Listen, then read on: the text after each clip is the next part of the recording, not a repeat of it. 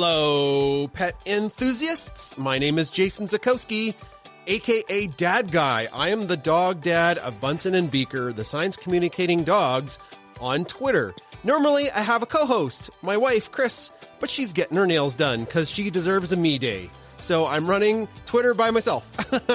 Every week on PetChat, we tell stories about our pets, but we have a very special space today. We have linked up with this amazing dog trainer, Christine Young, who is part of a dog lovers club on Clubhouse. And we're going to do a little brief interview, talk about a big thing that happens with dogs, and then we'll take questions from everybody. And we'll try and take turns between, in between Twitter Spaces, Clubhouse, and even Wisdom. So without further ado, Christine, how are you doing? I'm doing well. And just if we can start with having you make me a moderator as well. Oh, I got to make you a moderator here, right? Yeah, make be able to put links on and help with people who want to ask questions. There we go. I clicked make moderator. Is that working for you? It's working. Okay. It's working fine. Oh, Chris is here too on Twitter Spaces. Chris, aren't you getting your nails done? I am right now as we speak. Oh, this is weird. With Fiona, but Fiona has two dogs and she's really excited to be part of the conversation. No. I am. Now, if this is the first time you've joined a simulcast, it's a bit of a thing. So on Clubhouse, you will hear everybody speaking through my icon, the Bunsen and Beaker icon. So everybody on Twitter Spaces, the audio is being funneled through me, and everybody on Clubhouse, when they speak, it's going to be funneled through my icon on Twitter Spaces. So Christine has an icon on Clubhouse, but you can't see her on Twitter Spaces. So the audio works. It's like magic. But I think we're going to have a great show. So the first thing I'm going to ask you, Christine, is what we ask all of our guests right off the top is, where in the heck are you in the world? I am in Encinitas, California. By a train? Yes, I moved right close to a train, which it'll probably go off a few times during our interview. Okay. Right. And we were talking, you had moved from somewhere.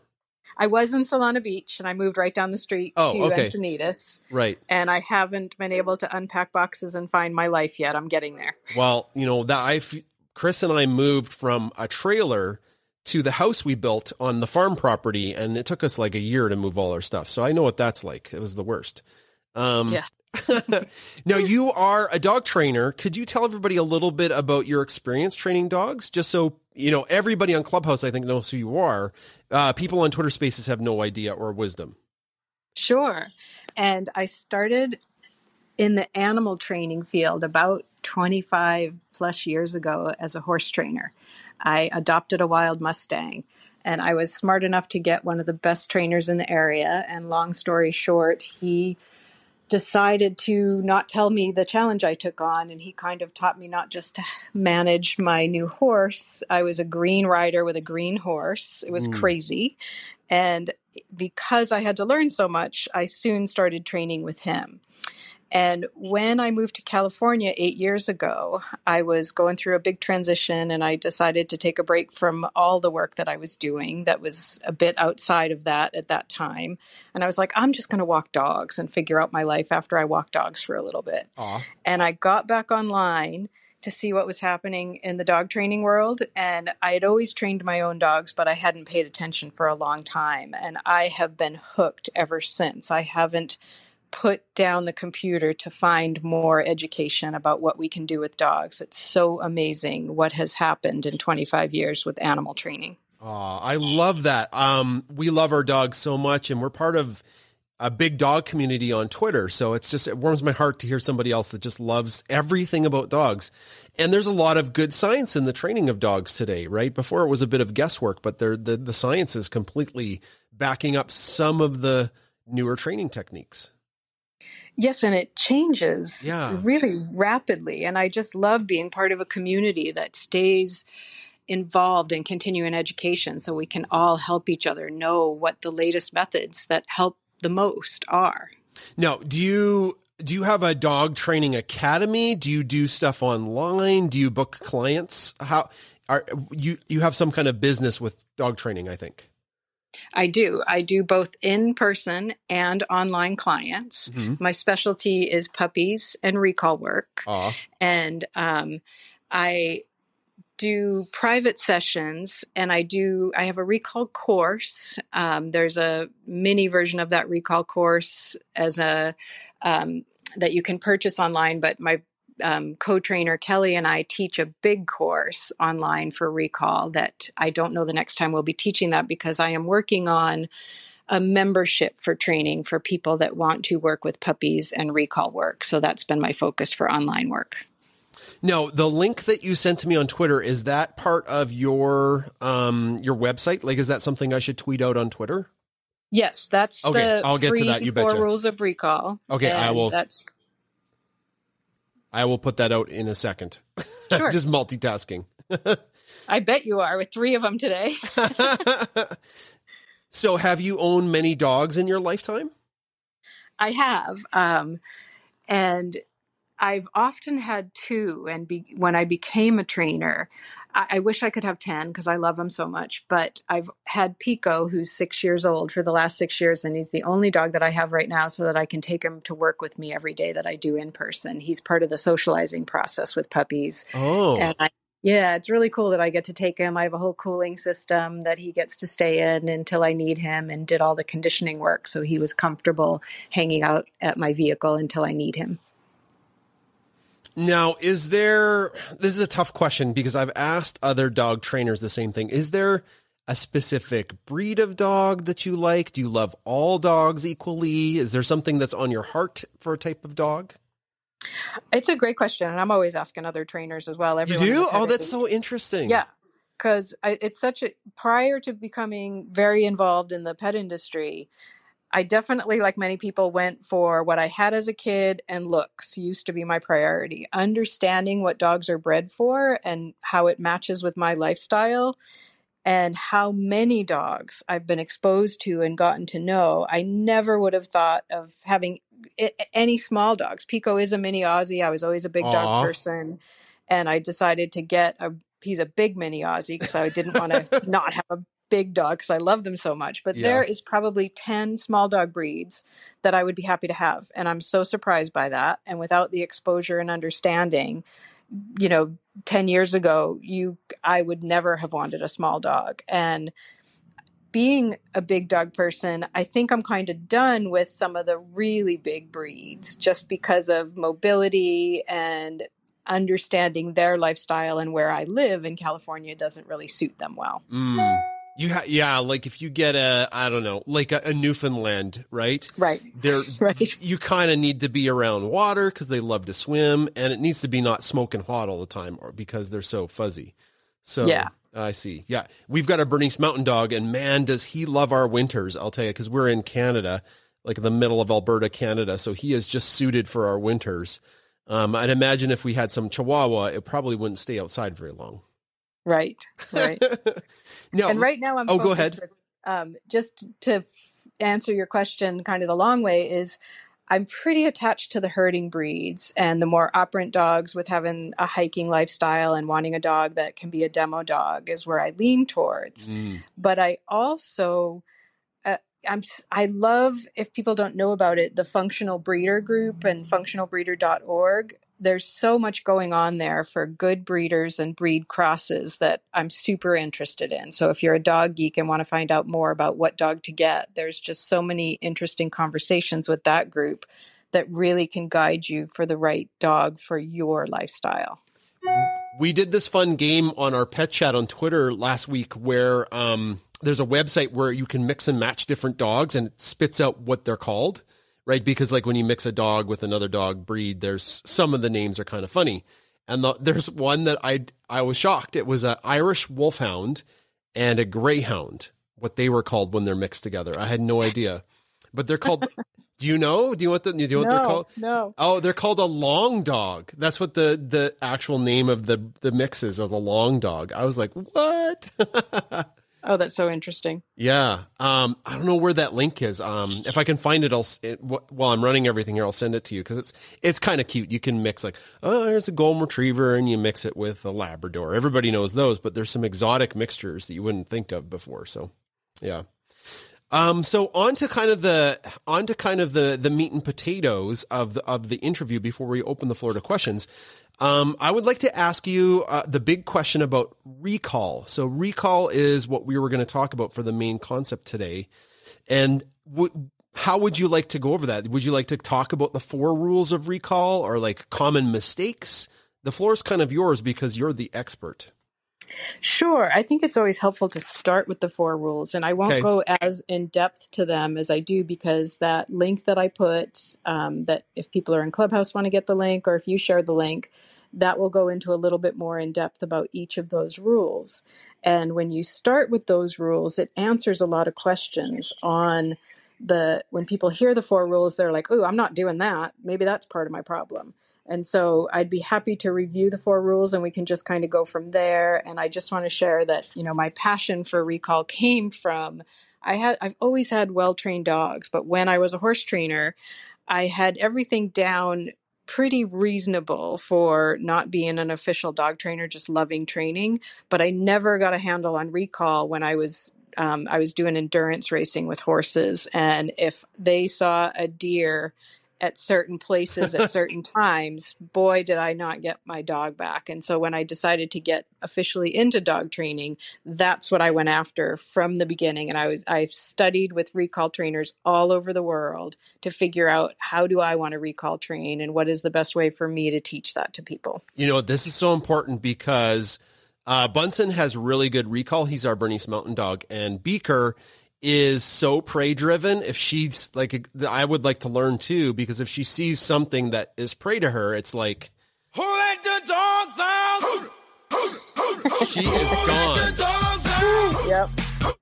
So, like a rocket. So we probably could learn a thing or two from you, Christine. So go ahead. Okay. So let's start with one of the first easy rules to try to follow is call once.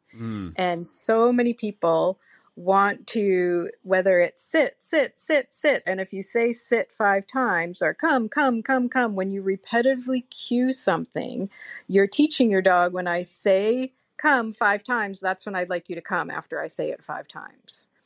And the repetition that we do is because we haven't taught the behavior well enough. It has nothing to do whether or not your dog understands that word. It has to do with, have you taught it in a way that your dog understands it and wants to respond to it? So if you follow the rule to call only once, to cue everything 1 time, and to learn what to do in order to get that behavior, instead of just verbally saying things that your dog doesn't listen to, that can make a huge difference. So yeah, I've heard that before. Our dog trainer here in Red Deer, that's what she says is, after the first time, if they don't do it, well, you got to do something else. Yeah. And let's start with, besides the 4 rules, I want to encourage everyone to do the name game, because one thing you can do before you even call once is to do the name game. And name game is a really simple game where you're going to get a handful of treats. And anyone who's listening now, if your dog's nearby, just go grab some kibble or a handful of treats and make sure your dog's very close to you, say their name, and give them a piece of food. It's your job to give them food every time they hear their name. We are classically conditioning them to enjoy hearing their name, especially if you've quote unquote poisoned your dog's name by screaming, Fido, get over here, Fido, come. You'll see in the 4 rules how we've ruined their name. So if we do the name game, we recondition it. I don't want that to happen. The only time I've yelled at Bunsen is when he's grabbed a moose leg or deer leg from the wilderness of Alberta. And I'm like, Bunsen, and then he takes off with his moose leg. So it's the only thing he doesn't listen. He turns into a teenager and runs away with his moose leg. So what I'd like to encourage you to do is say, Mister, don't do that. Okay. I'll change it. And that is a placeholder. People on Twitter are laughing. This is like a big thing with Bunsen. One spring he found 8 moose legs. So 2 whole moose died out there and he found all of their legs. Oh my goodness. Yeah. So, okay. So I'll yell Mr. at him, not his name. What a great tip. Thank you. And anyone who's listening, develop what we call placeholders instead, because everyone's like, well, I got to call their name. And I'm like, yes, you do, for things that relate to the 4 rules. And if the things that you're calling your dog for have nothing to do with the 4 rules, you've got to use the placeholders. And it can be Mr. It can be any nickname, sweetie. Some of my clients will be frustrated with their dog and they're like, butthead, get over here. So it's okay to do that. And if you do butthead, get over here, instead of Fido, come, in that negative tone, you've just preserved Fido, come.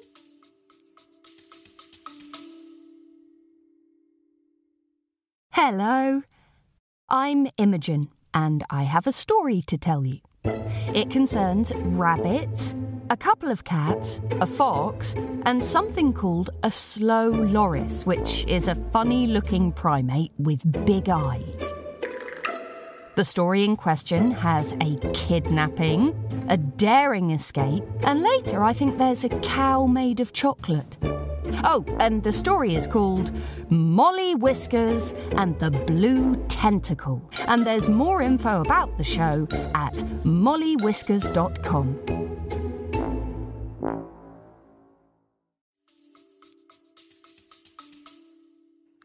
I love it. That's so cool. Okay, that's a great tip. Thanks, Christine. Sure. Do you want me to do the second rule? I'm just listening. I'm smiling from ear to ear, and I am listening like everybody in the audience is. So this is great. So the next one I want to share, and there's no order of doing these 4 rules. It's just really important to make sure you understand which ones you're not doing and focus on those. And this one is the one that can change everything if you're officially choosing to do recall training. You're going to call only when you know they're going to come. Teaching the behavior, building the behavior is something that you need to do before you can expect the behavior. Oh. And so if you have a hallway and you have treats in your pocket and you see your dog at the end of the hallway and there's nowhere else to go but to get to you, you can crinkle that treat bag and say, Fido, come, because they will come right to you and you know they will come to you. But if you don't know, if you're out in the parking lot and there's birds and squirrels, or on the trail and there's deer out there, you're not going to say Fido, come in that situation. You're going to say nothing. And there's plenty of other things we can do when you need to get your dog's attention. Instead of ruining your recall, your attention getter is your dog's name, and then you're choosing the recall word. Most people choose come. And you may need to change that to something like here or hurry or a whistle. I won't go into those details today because there's a lot to recall. Recall and loose leash walking are 2 of the behaviors that take some investment in time for you to get doing to get the results that you want. They will take time. And to start, if you just start following the rules, you'll see a big change, but there's more beyond that. So second rule to share is call only when you know they will come. Do you start small and start working further away, like as you build up that? Very much so. Okay. And that's why I just kind of gave the simple example of in a hallway with all the doors closed and your dog sees you, you can test it even with pup, pup, pup, pup, pup, pup, and run the other way. So you start getting the behavior before you say Fido, come, when they're already doing it. And so adding Fido, come into the formal training, anytime you're preparing a meal and your dog's coming running for that meal, just add in Fido, come, because you're starting those repetitions when they're coming anyways. But what I want people to remember more than anything is don't call your dog when you don't know they're going to come. If you're doing formal training, building a recall, don't call them in from outside. They don't like coming in from outside. Don't call them to do things that they're outside playing with their best friend and you haven't practiced recall, and don't call them to come away from their best buddy and come to you. And anywhere you are where you're like, oh, I'm not sure they're going to come, use your placeholders, go get them with a leash. Yep. There's many things you can do instead of calling them when you're unsure. We are at that point with Beaker. She likes to dig holes. We live, of course, on a farm, right? So I take them off leash on adventures and they follow and they're really good. But if Beaker starts digging a hole, she does not listen. So that I use a placeholder, a leash to go get her. That's something I'm working on personally with her. Good. But I don't call her anymore. When I see her digging, I know she will not come to me at all. So I just go collect her. That's perfect. And that's okay. I feel like such a failed dog parent. No, it's what's so fun, I think, about the 4 rules of recall and why I'm so passionate about recall is when you kind of get everybody understanding how dogs learn and what we do that prevents them from learning. And you just make these changes. You'll be amazed at the changes that you see. Mm. Okay. This is great. Bunsen has been always so good. Like, we were spoiled with him. Like, hey, come here, Bunsen. He's like, sure. He just does whatever you ask. Whereas Beaker with her prey drive to go eat small things, if she starts digging a hole, I think she thinks she can dig and get a gopher or some kind of ground squirrel and have a snack because she's caught a few. So there's been a reward, I think, there. But this is all great tips. Thanks, Christine. Of course. And every dog that has a strong prey drive is going to be harder to work with than the ones that don't. Like Bunsen doesn't care. A bird goes by and he's like, well, I don't know. It's kind of. But I bet that if you do the formal training, Beaker will eventually have a faster, sharper recall. I love it. I'm going to. Of that drive. Yeah. Oh, I'm so excited. Okay, thanks, Christine. That's number 2. That's number 2, right? Right. Okay. So number 3, call only for pleasant experiences. And we touched on that in the sense that I'm not going to call my dog from inside if they're having fun outside. I'm not going to call my dog for a bath. I'm not going to call my dog. My dog doesn't like getting in the car. So every time I put him in the car, I don't say, Pico, come, and then put him in the car. I bring him on leash. I say, let's go. I don't ruin his attention name and his recall word to do something that he's not thrilled about. I do call him for chase games. I do call him for cheese. Cheese is his favorite. I do call him for everything that he finds fun.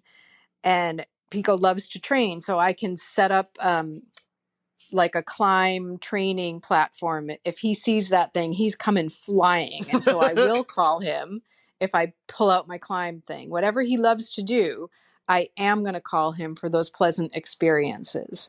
But learning what your dog doesn't like and likes can make a huge difference on when you choose to call your dog. Beaker loves cheese. I'll tell you that. That was our secret weapon in all of her obedience training, and she did agility training.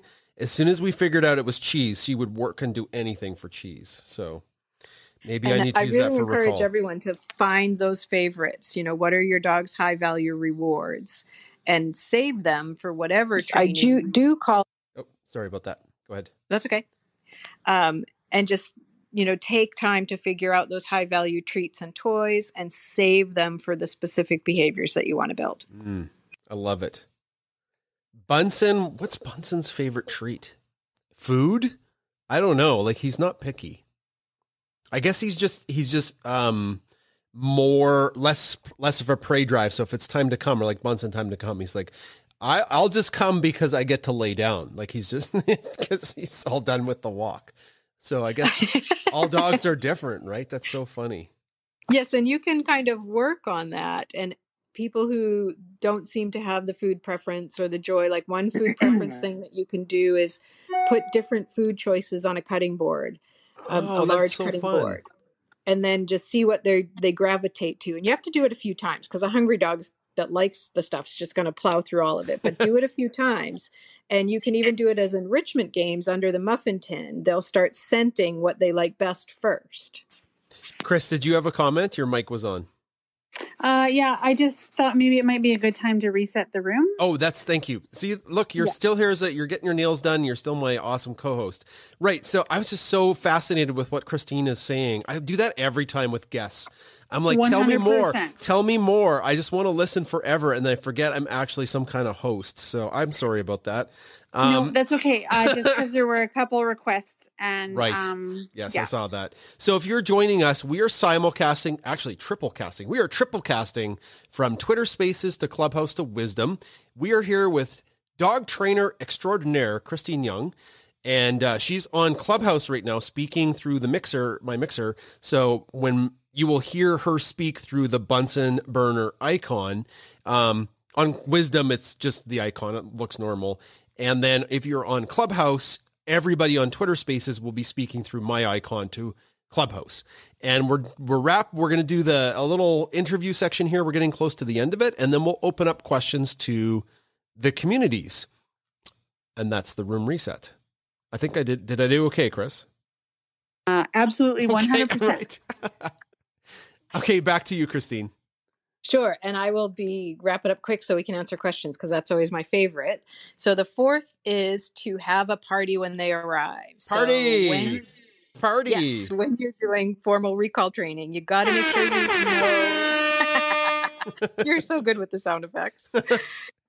You got to make sure you know the high value rewards, and it doesn't necessarily need to be cheese or food. Your dog might be really toy driven. And the more that you understand what's most rewarding for your dog and give them that exciting reward for the fast recalls, it can make all of the difference. And with the food, one of the little tricks that you can do is you can do some food scatters with a handful of treats or kibble when they come to you. And if you want to really build excitement for them to be into the game, that can be super helpful.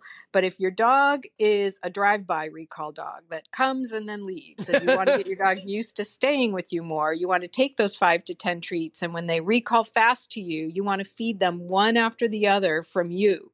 And that keeps them closer to you and reminds them to stay with you when you recall them and that it's worth staying with you. And I do want to add that as long as it's safe, in general, 8 times out of 10, when you recall your dog, you want to not put them on a leash and make them stay with you. You don't want to bring them inside. You want to release them back to the fun. They're much more likely to recall if we jackpot reward them, have a party when they arrive, and then release them back to the fun that they were having. This sounds very similar to like small children, because we have 2 boys, and this seems like when they were like 6 and 7. They're like, hey, come on in. And they come and they're like, scarf down a popsicle, and then they're gone. So, you know what I mean? I don't know. Yes, it's the same. I've become a much better teacher to myself and to all. I hear the children comparison all the time. And because dog training has helped me understand learning theory, the reward-based learning system that we can set up for all learners makes a huge difference. Yes. Yeah. I'm my day job. I'm a teacher. So good job. I'm there with you. Yeah. I mean, if you can reward kids and it's fun and it's a positive experience, they're going to learn way faster rather than any kind of like negative punishment, like punishing anybody, yelling at kids. They're not going to learn anything. And it's the same way with dogs. I think there's new research that shows that of course you can train dogs with shock collars and some of the archaic, horrible old systems. But you maybe are doing a disservice to them. You're training them the wrong things, and their retention is way slower.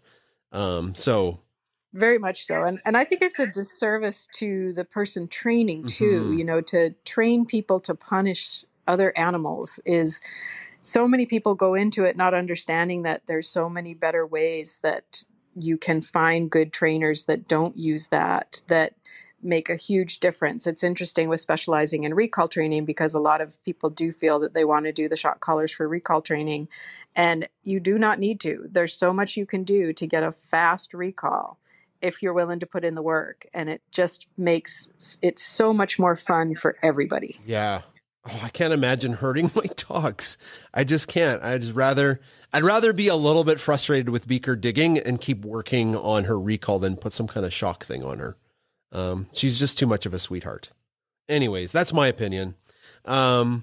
Christine, are we okay to take some questions from the community? Yes, I would love to. Okay, so here's how it's going to roll. We are across 3 different platforms right now. If you'd like to ask Christine a question, Chris, I think Chris can still help me on Twitter Spaces. Chris is bringing people up on Twitter Spaces. And Christine, you're a moderator on Clubhouse, so you can see people with their hands up, right? Like if people have their hands up, that's how that works on Clubhouse, and then you bring them up. Yes, I'm happy to bring them up over here. You betcha. Okay, and then again, I've yet to have more than one person on Wisdom come on up, so you're welcome to. request to come up. So we've got somebody on Twitter Spaces. Go ahead. This is Paula.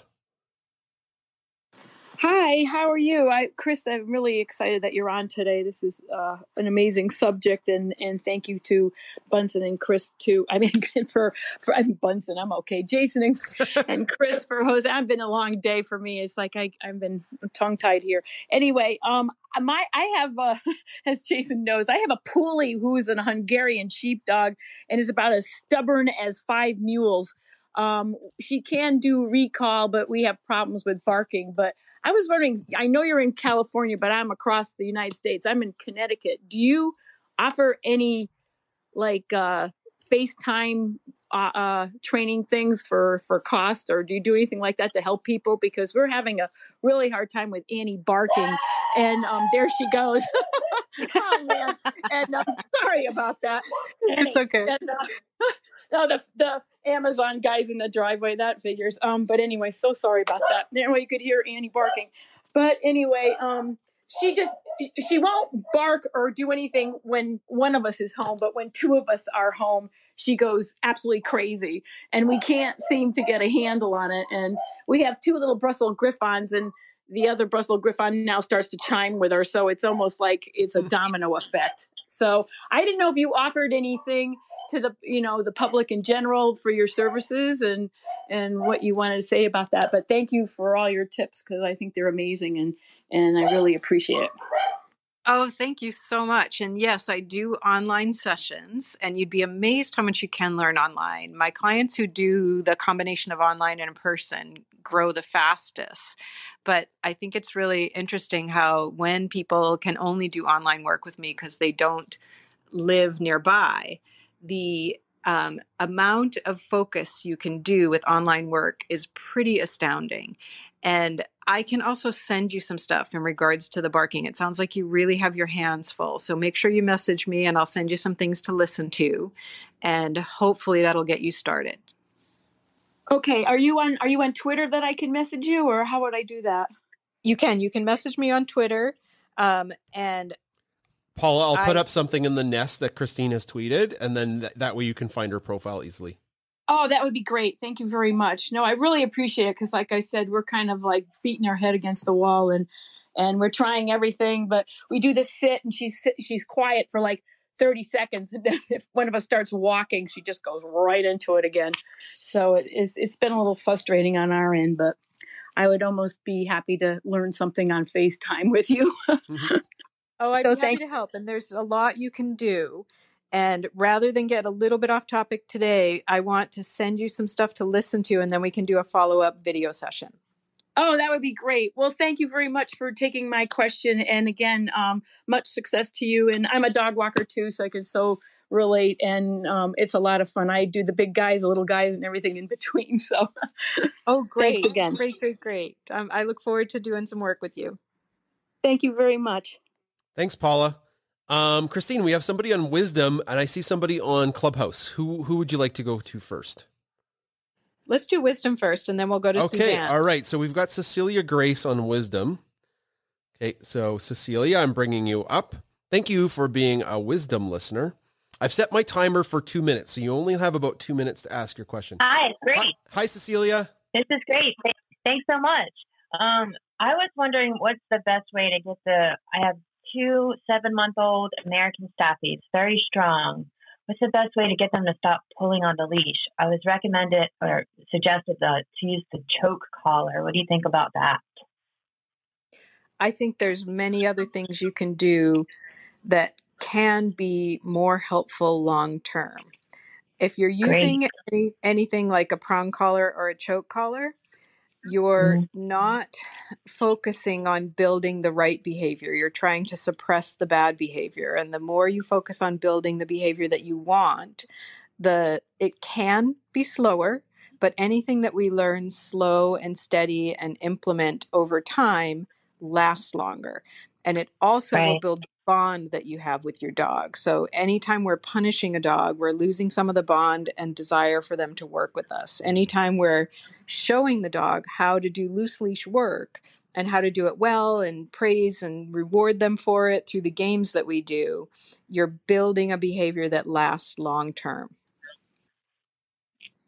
Great. Yeah, that's wonderful. So what was the best recommendation then for them to not pull on the leash? Because they're the first so thing strong. I would recommend, and Jason can tell me how much I should go into this subject, but the first thing I would recommend... We have time. Go ahead. Okay, good. Just a second. Cecilia, your time on wisdom is going to drop off. But you can no problem. I'll be listening. You can still listen. Yep. Yeah. So thanks so much. I want you to walk the two priorities is I want you to walk them separately, and I want you to do exercises inside and in the yard first that create the patterns that you want to have outside. Anytime we do behaviors inside with low distraction, often starting in a bathroom or small quiet room in the house with no other dogs, no other people that are distracting, the name game that we talked about can be part of building that foundation. So getting the name game individually with each dog and then building on that can help you get good behaviors individually. But anytime I'm working with people with loose leash work, I never walk the two dogs together until each of them has the individual behavior.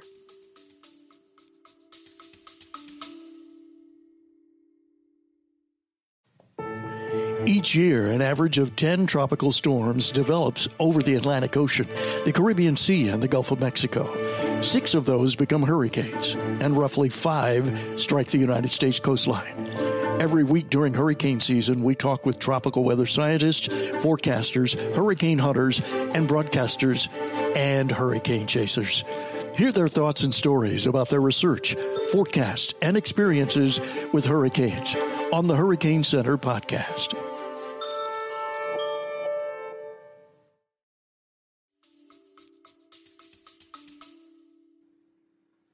Okay, Cecilia's gone. Wisdom has a timer for how long a guest can be on stage. So hopefully that answered your question. Cecilia, or actually, Christine, do you have a website that Cecilia could check out? Wisdom doesn't really have an ability to post links, but I can put it in the name of the show on Wisdom. Sure. It's thepuppycarecompany.com. Okay, that's perfect. And that link as well, that's the 4 rules of recall, goes to the homepage of my website. Can you say that again? Thepuppycarecompany.com. Okay, I'll put that in the title for people in Wisdom. Wisdom doesn't allow links yet. That's fascinating that it cuts people off time-wise too. Yeah, each social audio. Yeah, Wisdom's kind of cool. You can only have one person as a speaker, and then one guest, and you set the time limit for how long the guest is on stage with you. Fascinating. It's kind of cool. It's good if you're doing like tutorials or something like that, where you can have like an in-depth discussion. Okay, so Cecilia on Wisdom, it's the Puppy Care Company.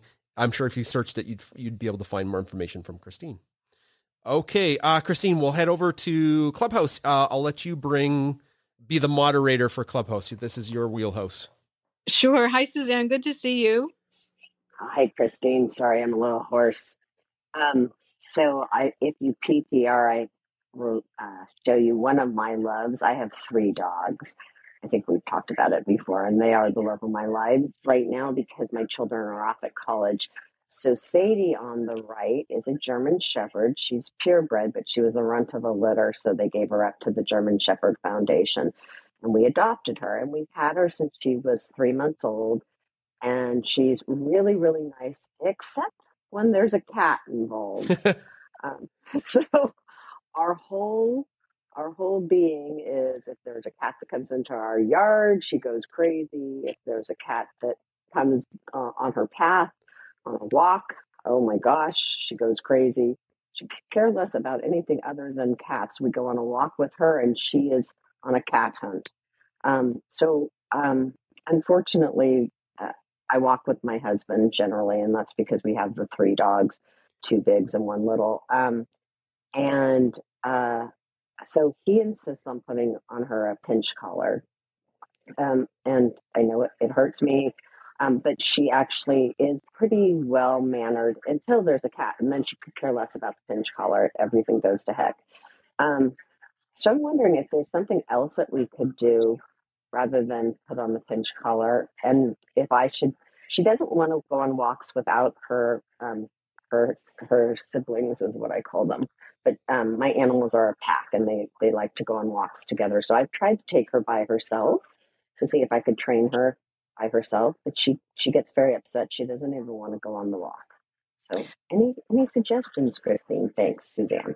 Done speaking. Sure. And I like how you described your question because there's a lot of information there. And whether it's a prong collar or any type of choking pinch collar, I don't ever want someone to take that off immediately and assume they have control of their dog. So until you proof other methods and know you feel safe on a harness with a front and a back clip that you've worked with and you feel safe transitioning to that, it's okay to use the tools you have to keep everyone safe. And before I give you some ideas of what to do next, I want you to notice her, like you've said, I want you to recognize that her desire to go only with her buddies can indicate different things, including some anxiety. And so it's hard for any of us to listen when we are anxious. And so the more that we build her confidence and to do stuff with her on her own, just inside in different rooms away from everybody, and just in ways that when you and your husband go for a walk, you guys can distance yourself with each other in the safest, calmest areas that you're teaching her. Let's say you teach her a sit, a down, a nose touch, a spin, whatever some favorite behaviors are. You're teaching those inside. And then you and your husband separate, and who's ever willing to train your shepherd more regularly asks for and I want you to think about a spin or a nose touch rather than a more, for a dog who's anxious, asking them to sit or lay down in an environment they might be anxious in. That might be harder than, can you come and touch your nose to my hand? Can you do a spin and move around and have a loose, wiggly body? If you teach those things to build confidence, that can help your dog pay attention and listen to you more because you've built up that confidence before you worry about the whole cat thing is a whole other ball game. That there's a lot of particulars that you can do, potentially with some counter conditioning, but I'd rather you think about building up engagement. And off the top of my head, I want you to look up Leslie McDevitt's pattern games and that type of engagement. Anyone who wants to get more engaged behavior from your dogs, one of my mentors is Leslie McDevitt, and her pattern games are one of the best ways for you to do some simple repetitive tasks that creates confidence and focus with your dog. First in quiet, boring areas, and you will slowly acclimate into areas that are more distracting and more difficult for your dog to listen.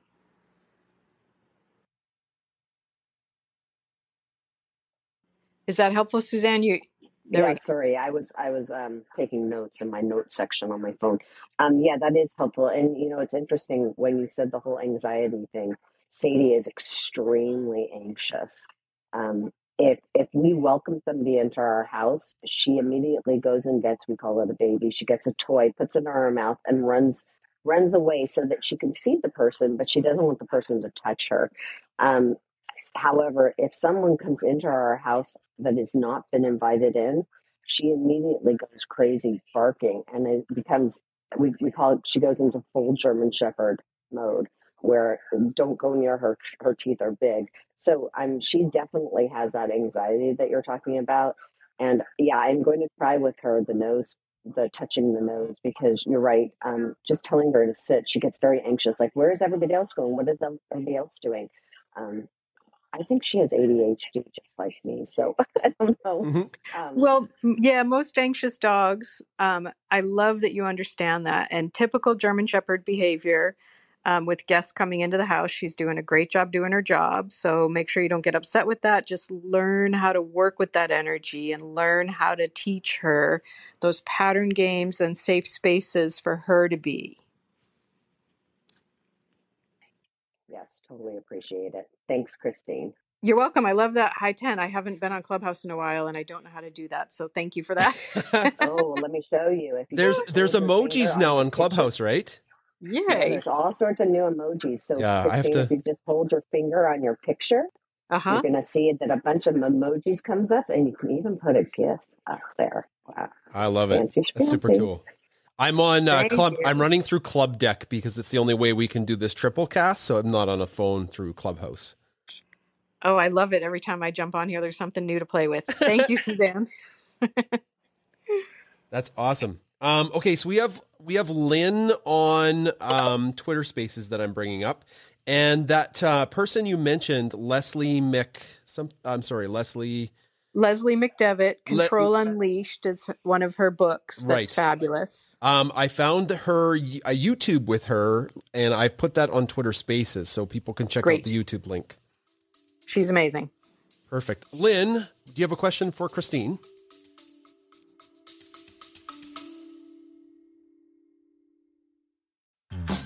My name is Tom Buck, and this is The Enthusiasm Project. Join me each week for deep dives exploring the world of what it means to be an independent creator on YouTube, starting your own creative business, and keeping a positive, enthusiastic mindset along the way.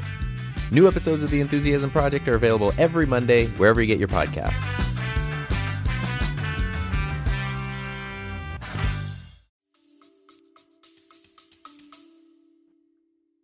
I do. Hi. Our dog Layla is a retriever shepherd mix, and she's almost 9 years old. And a few years ago, a black colored SUV went by, and a dog barked out the window at her and scared her. And ever since then, she now lunges and barks when she sees black colored SUVs, and she also picked up the behavior of barking at other dogs from inside our car out at them. And she had never done either of those behaviors before. So she does have anxiety. And we work a lot with that, like around storms and things. But I'm not sure what to do to try to help her with this kind of like acquired behavior. Oh, that's hard. And it's amazing how a certain situation can trigger our dogs to fall into sensitizing and being the part that I think so cool is they're so smart, for her to notice that and be sensitized to it is when we think of it in a more positive light of how sensitive they are to understand things, what we need to do is counter condition and figure out ways for her to feel safe when those does anyone have a black car similar to this?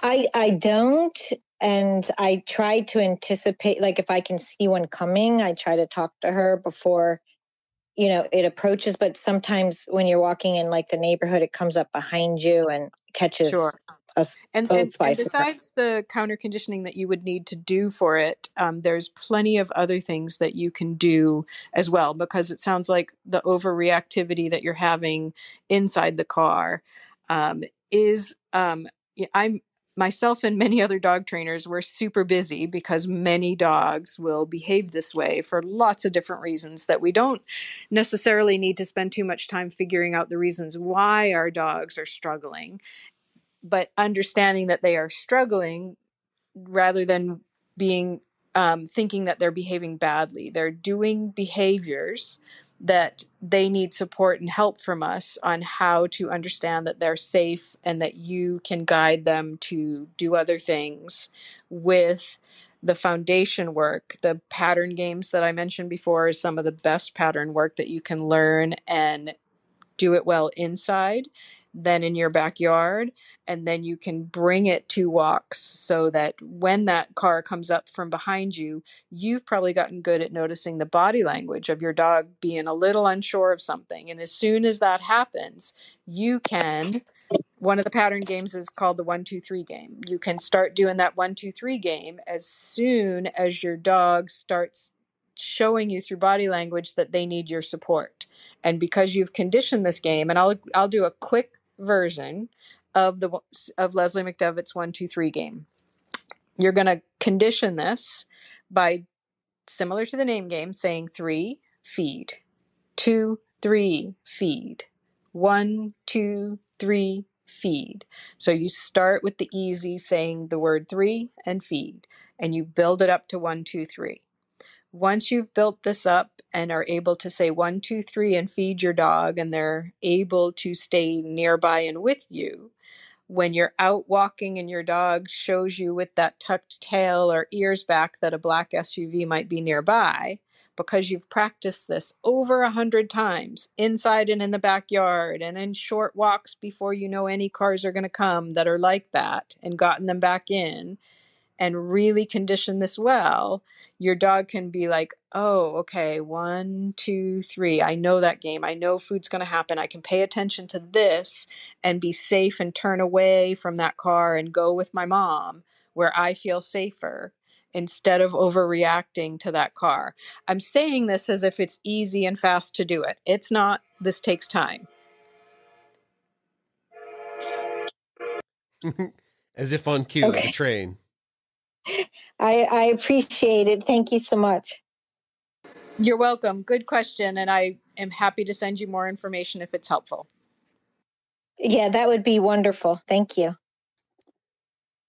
When Bunsen was, I think it was like 8 or 9 months, there was a man who was inebriated and lost and or looking to break into our property, came onto our property and was up to no good.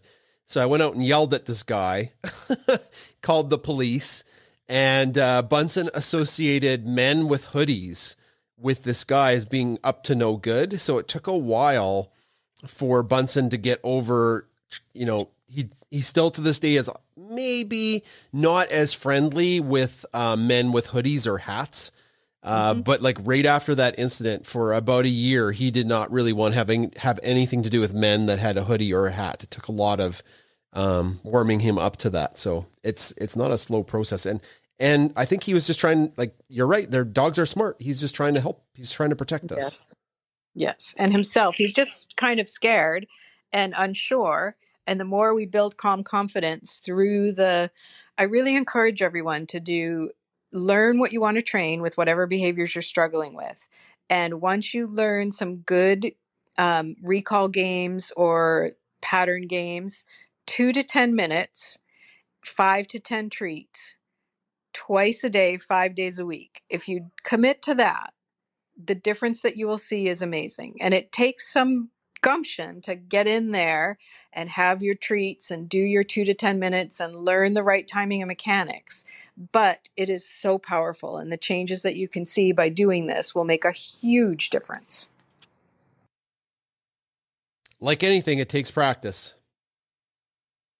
Yes, and it becomes this wonderful muscle memory that what your dog can do once you invest, you'll just be so amazed what they can do. They're so great. Well, we're out of speakers everywhere, so we'll put another call out. Christine, are you good till the top of the hour? That was kind of, I thought, the timeline here, hey?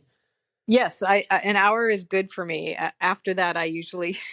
I really enjoyed it. Took a while to figure out the timing of these, and I like the hour or less ones because after an hour, I need to go get something to eat. Okay, we've got another speaker on Twitter. It looks like nobody else on Clubhouse or Wisdom. Jennifer's coming up to the stage. Hi, Jennifer. Do you have a question for Christine? Sorry, I've never spoken before. I didn't know what I was doing. Yes. Can you hear me? I can hear you. Okay, great. I actually have a question, and I came in late, so if you've already gone over this, I'll go back and listen again. I have a 10-year-old golden retriever, and I'm looking into getting a puppy. And so this would be more about introducing them and working things out. My golden, like I said, she's 10. She's not super outgoing with other dogs, but she's fine once she kind of knows them, She was attacked a number of times when she was younger, so she's got some anxiety around that. If you have any suggestions, I would be very interested. I love this question because I get to talk about my two specialties. We've done recall, and now we're talking about puppies. Yay! Yay! I love that you are doing your research beforehand. And if I heard right, do you know what dog you're getting, or you're still looking into it? I'm still looking into it. I'm thinking a golden retriever, but I'm also looking at Bernese and some of the giant breeds. So if you go to my website, there's a link under resources to find great breeders and rescues and good. learn to ask the right questions to make sure Yes. that the dog that you're getting comes from a great rescue adoption option or a great breeder. So besides resourcing the right people to get your dog from, the next thing I want you to consider doing is making sure as you're choosing, is this dog the right fit? So if you're thinking of a retriever, you want to make sure you potentially are getting a family line dog that isn't a working line dog. And just depending on Beaker was a working line dog for sure. It amazes my, me my how current dog. often, go ahead. No, you're fine. And I don't mind the conversation going in this direction, because if that's all I could do would be to help people get the right fit for their family beforehand. It's amazing how many people get in over their head, not even knowing. This is exactly what I need help with. Yeah. And so the dog I have now, the dog I have now, her mother was a therapy dog, which is part of the reason I went with that breeder, because I wanted that kind of personality and smart, but also not like a hunting dog. That's great. And again, I would recommend something like that with the research that you're doing. And once you do enough research to know that the dog that you're going to bring into your life is potentially a good fit, because of course we never know, I want you to prioritize your senior dog. You know, there's lots we can do, and there's lots I can help you with for the puppy. And I'll give you some quick tips on that as well. But so often the senior dog is the one who gets the short end of the stick in these situations. And so creating spaces now where your senior dog can get away from the puppy is key. I've thought about doggy daycare as soon as she's vaccinated.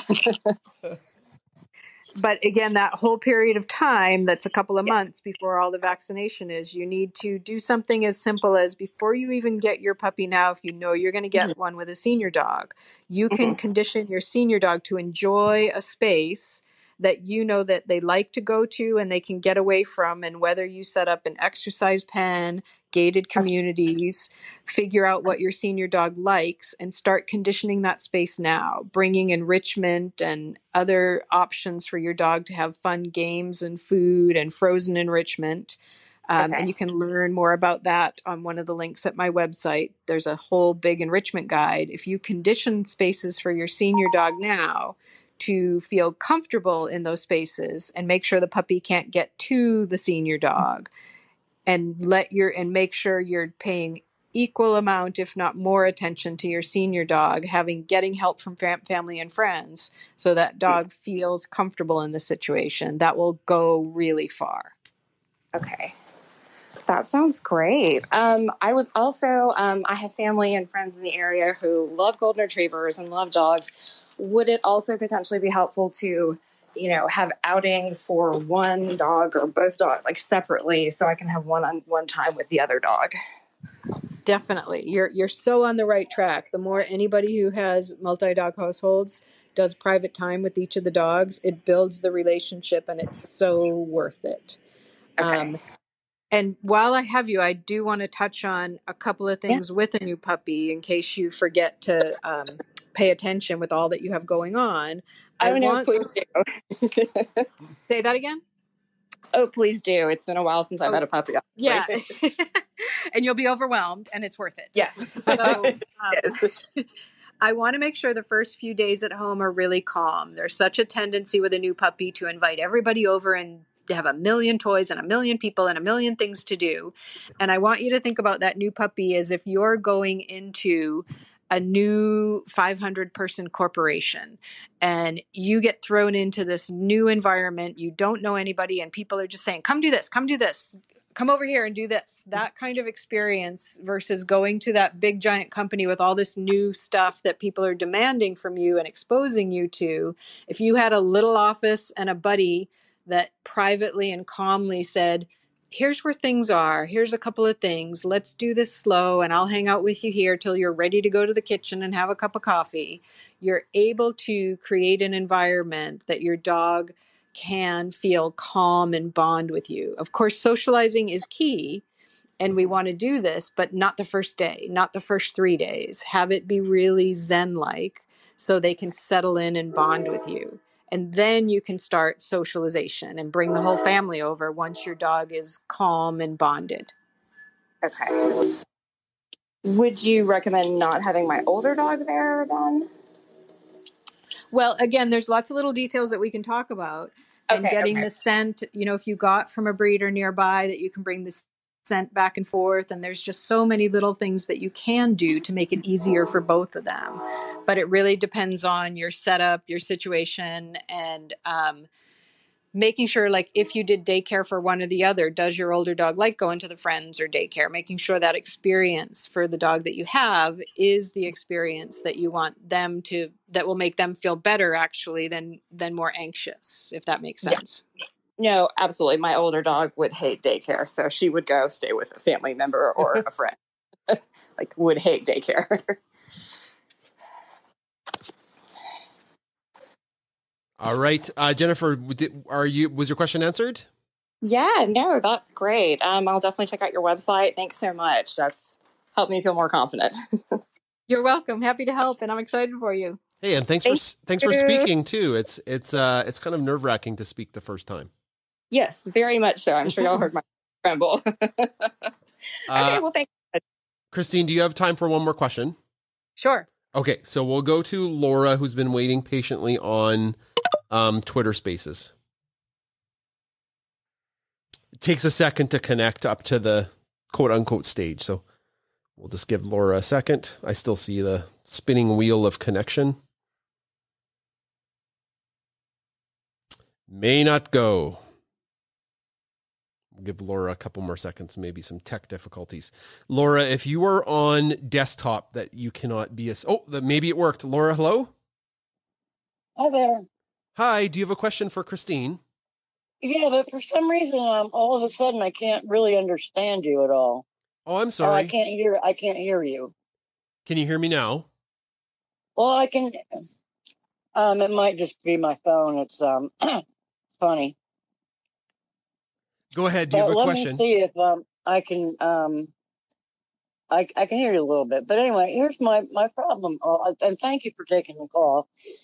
I have a 12-year-old case hound, and she's recently gotten funny about. Well, she's actually been funny about going for walks all her life, but neighborhood dogs that she knows and she gets along with. I mean, she sniffs noses and everything. She doesn't want to go past their houses when we're out on walks. And one of them, if they start barking, if I take my dog outside and this dog is outside on their front porch that she can't get off of, if she starts barking, the neighbor's dog, my dog hightails it right back into the house. And I don't know what causes this, why it's happening. I've not seen, she's never had any fights with these dogs. So unless they're whispering sweet nothings in her ear that I don't know about, they're not so sweet. I have no idea what her problem is. And this is something that what I heard is she's maybe struggled with walks. But this behavior as she gets older is exaggerating. Is that correct? Well, yeah, when she was a puppy, I'd have to kind of drag her on walks. But case hounds I found can be kind of homebodies because they take their dog watch or their home watching really seriously. So that's what I always figured it was. And for years, I never walked her because it was just, I was embarrassing dragging my dog around the block. But I would still take her out for rides in the car. We'd go to Home Depot or PetSmart. I even took her to bars. She loves going to bars. But she's more of a people person than a dog person, and she has been all her life. But she's had friends that were dogs. I had a neighborhood pit bull puppy that was 90 pounds at one point, and she loved playing with it. Don't get me, I never figured that out. This dog would run over the top of her and she'd go rolling on the ground, and she was fine with that. So maybe, I don't know, maybe she just needs, I don't know what she needs. Maybe she just needs a Valium. Well, I actually think you do have a good sense of what she needs, because I like that you didn't take her on walks when she didn't want to go, and you provided her with people and other things to do. And dogs don't need to go on walks, and there's plenty we can do mentally and even physically to stimulate them inside. So if your dog's struggling with walks, there's no need to take them on walks. And the more you can learn different enrichment activities and bringing them to people that they like, and bringing people over that they like, can be stimulating. And I don't know if you heard me talking about that analogy of going to a big giant company. I want you to kind of think about if we have to go work at a big giant company with 500 new people, there's going to be plenty of people for me in that big company that I don't want to spend much time with. And then there'll be some favorite people that I'd love to spend a lot of time with. And I just think it's really interesting. And before I became a trainer, I did the same thing. Dogs are so resilient, and we expect them to get along with every other dog. And they do much better than people in general in this, but we have to recognize that they understand each other's body language much better than we do. And the more we find the right friends for them to spend time with, and the more we provide them for what's important to them and what helps them feel good, the more they're able to relax and feel good about things. But I don't want you to feel bad about not walking your dog, and I think that's a good choice. Oh, okay. Yeah, it's well, we have a fenced yard right now, but she can still go next door and get loose. So I only let her back there when I can pay attention. And at night we have raccoons and stuff, and I don't want her going out in the dark and messing with something she shouldn't. So I do have to walk her, and we live on a dead end street that's real short. So I have to go by these dogs' houses in order to walk her. This just gets frustrating when she gets barked at, and it's like, oh, come on, I know you need to do your business. Well, I recommend that you find a local trainer, and I'm happy to recommend them. And there's some resources on my resource tab on my website that can help you create a routine for the walk so that everybody feels better. It's really worth the investment for you to do this. It will make a huge difference in how everybody feels. Oh, yeah, okay. Now, I've also recently started putting CBD oil on her every day for like the thunderstorms and the 4th of July. And she handled the 4th of July and fireworks really well this year. However, once, doesn't mean anything, because some years it doesn't bother her at all. So is that something that might help with her walking and anxiety in time? I've heard mixed results from people on any of the products that we can try with dogs. And so I have some friends and colleagues that have had great results from CBD products and other things similar with supplements. And I've had friends that have had no results from them or even negative. So I think it's the dog in front of you. And if I was investing in any of those, I'd get involved with the experts that really understood the quality and choices there. Okay, that's great. Okay. Great question, Laura. Thank you for asking. Laura, do you know what the website is for Christine? What is it like? It's the Puppy Care Company. If you're on your phone, there's a little thing up at the top of the chat called The Nest. And if you scroll through that, it's the puppycarecompany.com. Okay. Yeah. And then you can find Christine's stuff there. Okay, great. Thank you. Yeah, no problem. Well, Christine, we're at the top. We went over a little bit. Hopefully that was okay. But this was such a fun experiment, and I think everybody learned so much from you. Thank you for being a guest on our special edition of Pet Chat. Oh, thank you for having me. It was great. And I don't mind going over. I really love the questions and being able to get people to invest a little bit of training time with their dogs. The results that we all see is amazing. So thanks for all the interest. Yeah. And you know what's really cool is we're linking together dog communities on 3 different social platforms now, right? There's the community on Clubhouse that's listening. There's like 30, 35 people on Twitter, and there's around 40 people listening on Wisdom. So we've linked together this huge group of people that are just gaining knowledge, which I think is just so neat in this time. Instead of us just being insular, we're now all together. I think that's pretty cool.